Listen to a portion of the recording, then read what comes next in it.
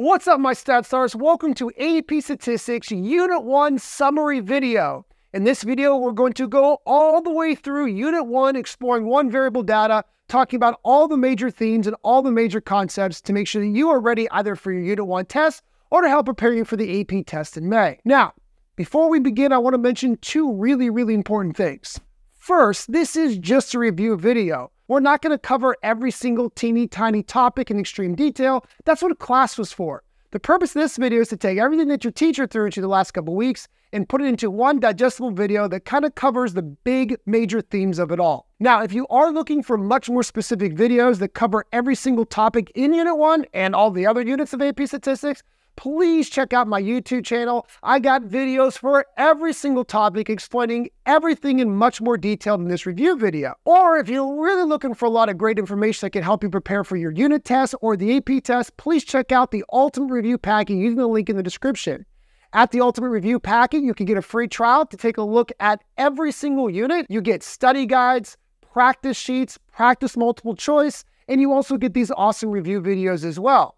And the best part is you even get answer keys to those study guides and those practice sheets to make sure that you're doing everything okay. And at the very end, you can even do a full-length practice AP exam. And the second thing I want to mention is, yes, you heard me right, study guide. While you're at the Ultimate Review Packet, please make sure to download my study guide for Unit 1. I also got study guides for all the other units. And you can use that study guide while you're watching this video. You could pause, fill parts in, hit play, pause, fill some more parts in, or you can watch the whole video and fill it all out at the end.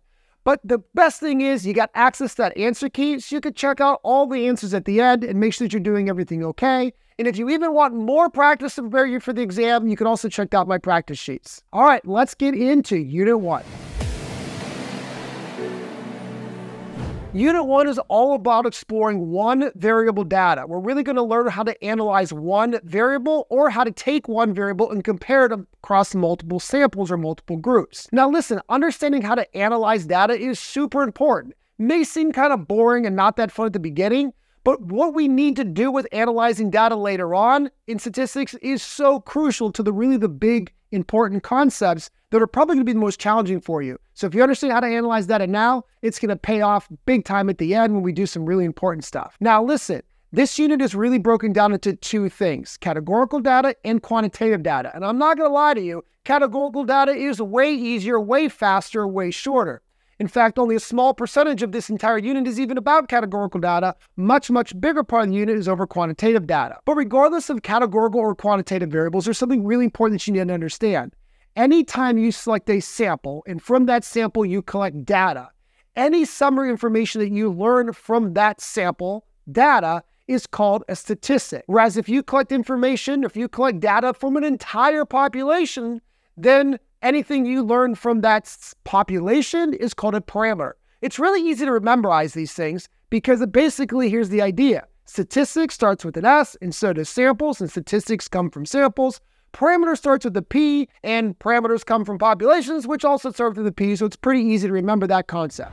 Now, we collect data from individuals, and individuals can be, well, honestly, anything. It can be a person, it could be a chair, it can be a tree, it can be a lake, it could be a state, it could be a country, it could be a day for that, all that matters. Really, an individual could be anything. Now, here's the most important part. A variable is any characteristic that can change from one individual to another. So if you just think about a person, or maybe multiple people, think about any characteristic that can change from one to another. Eye color, hair color, weight, height, just to name a few. Now, the reason why we like analyzing data so much is because individuals vary. If individuals didn't vary, well, then honestly, we wouldn't even need this course and the world would be a pretty boring place. Now, here's the deal with variables. There's only two types. All variables in the world can be categorized into two types, either categorical variables or quantitative variables. A categorical variable takes on values that are category names or group labels, like eye color or hair color, whereas a quantitative variable takes on numerical values that are either measured or counted, like the weight of a frog or how many candies are in a bag. To try to keep it really simple, a categorical variable value is typically going to be a word, whereas a quantitative variable value is typically going to be a number. Now, there are a couple exceptions to that rule, namely zip code. Zip code is a number, but it's not measured and it's not counted. That doesn't make it quantitative.